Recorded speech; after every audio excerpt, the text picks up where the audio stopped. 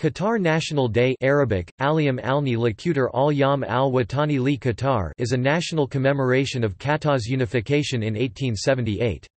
It is celebrated annually on 18 December.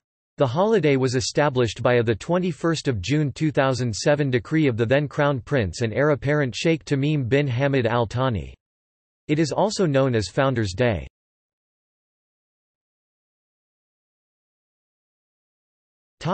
Observance. The holiday is annually celebrated on 18 December. It is a national holiday and most of the public are given the day off from school and work.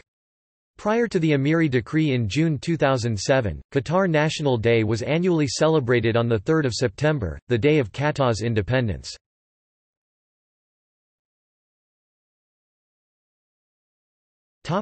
Activities. Several activities are organized during the week of observance. These include fireworks show, includes music, lights and fireworks.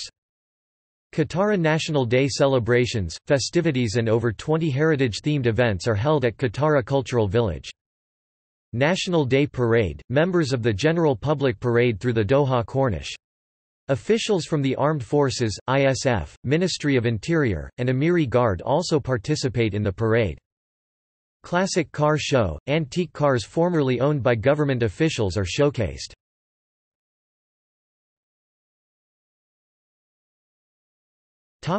Purpose and significance.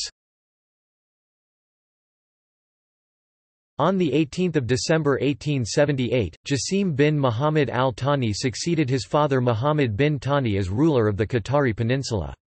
He is deemed to have unified all the local tribes by combating external forces, such as the British.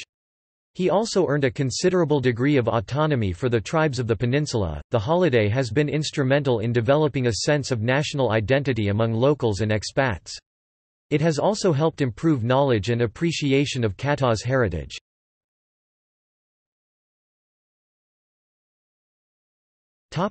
Online criticism of Qatari youth. Considerable Internet controversy was generated in the country in 2009 after an expatriate professor who attended a parade posted her reaction on the online forum Qatar Living.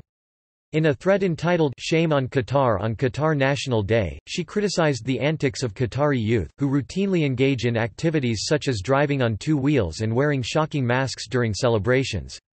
This triggered a national dialogue over the rights of the population to criticize the country.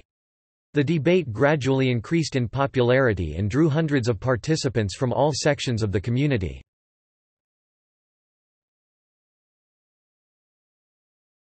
Topic: 2016 cancellation.